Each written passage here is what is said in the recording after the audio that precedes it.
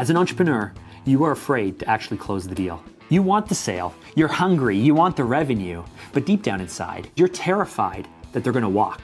And so you'd rather keep them as a maybe, keep them on the line, than ask for the business and close it.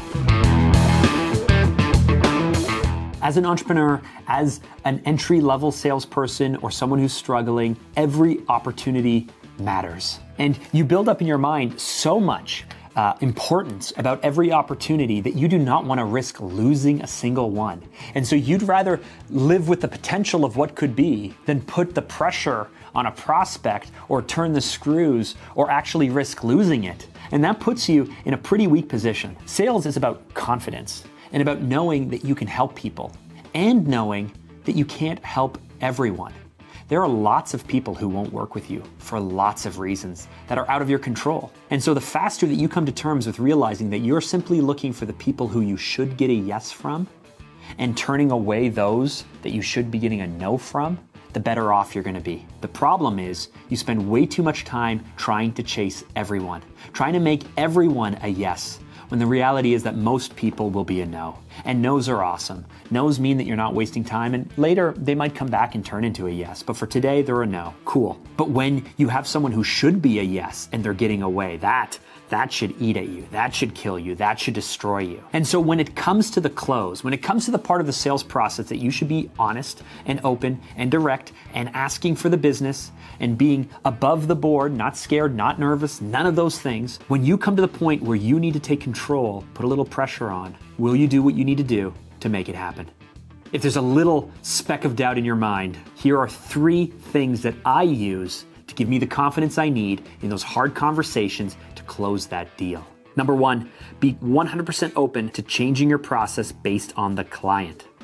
I love sales processes because you can measure each point, you understand the speed at which you expect people to move through it, you know that after this step, the next step comes, you know the purpose behind every step, and so having a very clearly defined sales process with every tool, every outcome, every objection, everything listed out makes total sense to me. I love it. I find comfort in it. But truthfully, there are some people who can skip steps and move quicker, and there's some people who need a lot more time. The question is whether you're willing to play ball. I used to have a salesperson who used to tell me that, Mark, if you're not willing to play ball with them, we're not even in the game. You have to actually play the game to even have a swing at winning. And now there are some people that I'm willing to change for, play their game for, and then there are others when I'm not. When I'm like, no, this is our process, this is how we work. But you have to recognize that every prospect is different and requires different amount of time, information, tools, resources, or whatever it is to feel comfortable or to sell upstairs or to buy that product. Whatever it is, respect the fact that every prospect is different. If you do change for them just a little bit, you will increase your close rate because you're gonna have more people in the funnel. Number 2, build a sense of urgency.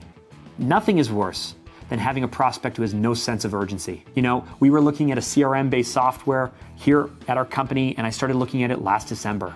I reached out to the company in March. I said we were ready to go for May. We didn't get started until September. At the end of the day, I was honest with them. I literally had no reason to move quickly. I know it'll help us, but there's no sense of urgency. And so that sale will wait for them for a very long time.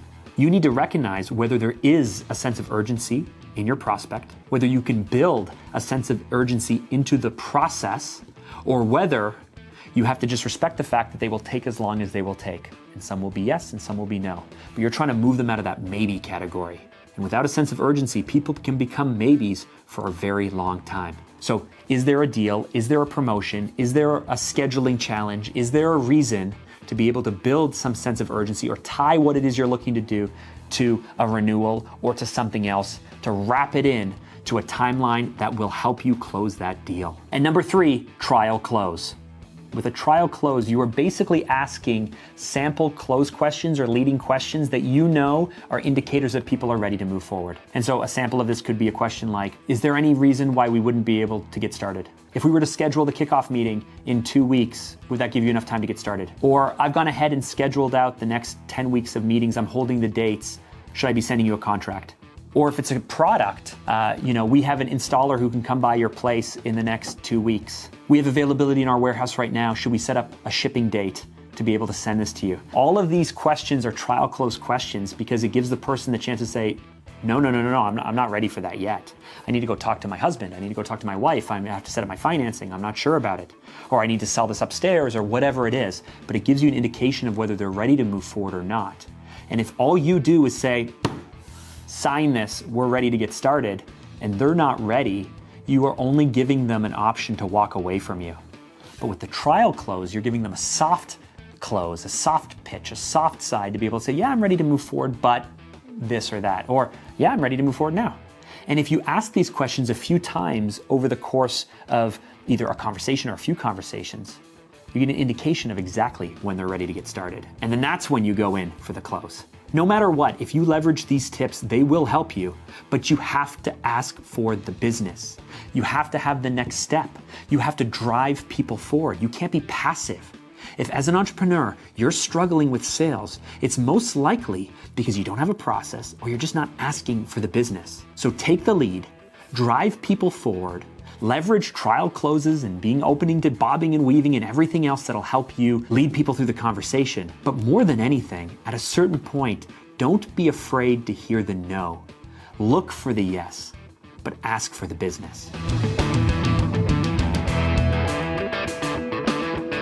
If sales and marketing and scaling your business is important to you, be sure to subscribe to my channel or check out this video right over here.